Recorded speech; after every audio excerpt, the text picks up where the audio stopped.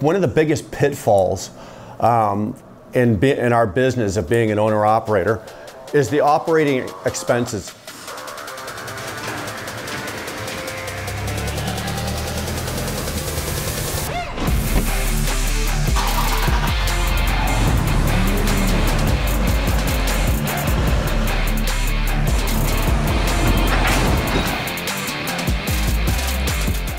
The price of trucks has gone up.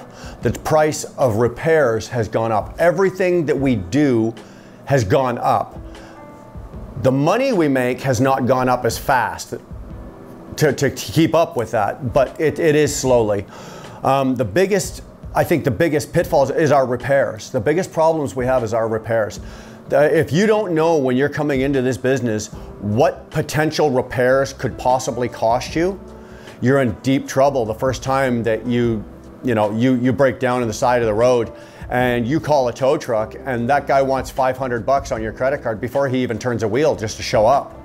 And then he gets you hooked up and then he takes you to wherever you want to go to get repaired and you get a bill for $1,200 just for a tow. Like that's heart stopping the first time something like that happens. And then you get somewhere to get your truck repaired and if you're lucky, you're getting presented with a bill for $3,000, $4,000, $5,000. That's a good, I got a friend of mine, we joke around that if you can go into a Volvo dealer and come out with a bill with under $1,000, that's a great day. That is an awesome day. You do a happy dance off to the side. My biggest pitfall was replacing a motor. That was 40 grand. 40,000 bucks. I blew the motor out of my truck. And it was because I was pushing my equipment beyond its limits. It wasn't even the truck's fault. I have a truck that's built to do this, this, and this, and I added this, this, and this to it. And I pushed the truck beyond what it was designed to do, and I blew the motor clean right out of her. And it was just pure luck for me that I broke down on the QEW exactly 2 miles from the Volvo dealership that I bought the truck from. I mean, you couldn't get any luckier. And I was able to limp the truck to the dealership, and I was lucky as well because they cut me a break. I'd bought some trucks from them and done other things. But the fact of the matter is, I was not prepared when they said, okay, Bri, yeah, we can fix your truck. Here's the estimate and this is what it's gonna cost. And I'm looking at a number that just replace a motor that I bought was equal to what I bought my first truck for. I just couldn't believe it. I was like, oh my God. So that is a huge, huge pitfall. If you're gonna be an owner-operator, investigate. Talk to other guys. Like, how much does this cost? How much does it cost to replace a transmission? How much does it cost to replace differentials? All of the things that are regular wear and tear on your truck that are eventually gonna wear out and break down, know up front that when it goes, this is how much it's gonna cost you. You're gonna need to have $8,000, $10,000, $12,000 to replace a transmission and a differential. The motor blows, depending on what kind of motor you have, you're anywhere from 25 to 40,000 bucks. And you better have it because the dealership doesn't care. Whoever's got it, they don't care. If you can't pay, the truck sits right there, or until you can tow it and take it somewhere else and they can sit in your driveway. But until that motor's fixed or until the repairs are done, you're not going anywhere.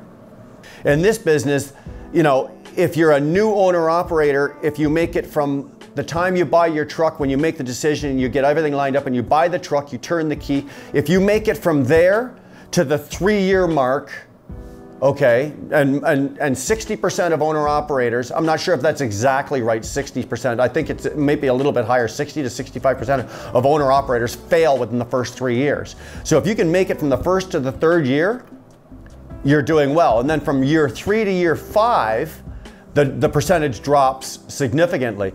So the fact that I've made it past the 5-year mark and I'm still going, that is my success. And the fact that I'm still able to do it today at my age and run, I guess, successfully. And I've got a good company behind me that I'm willing to work for. They take care of me, they treat me well. I'm willing to work and go the extra mile to make sure that they make their money. They get their value out of me. And I guess it's sort of like a marriage like that, and that would be success. One of the biggest failure stories I've ever, not a big failure story, but one of the stories that I laugh at is I got this friend of mine, and he's about he's only been driving 6 or 7 years, maybe 8. And he was a company driver, and he kind of did it right. He was a company driver, he paid attention, he paid his dues, he learned the ropes, and then he decided he wanted to be an owner-operator.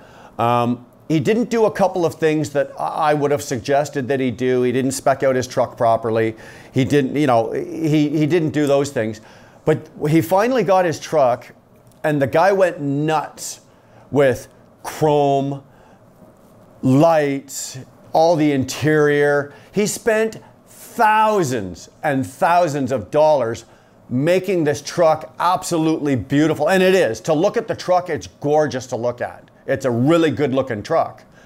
And then he starts having breakdowns, and he can't afford the breakdowns. But he would have had about $7,000 in the bank if he hadn't slapped all this chrome and all these lights and all the interior stuff. If he hadn't done all that, he'd have had $7 grand sitting there.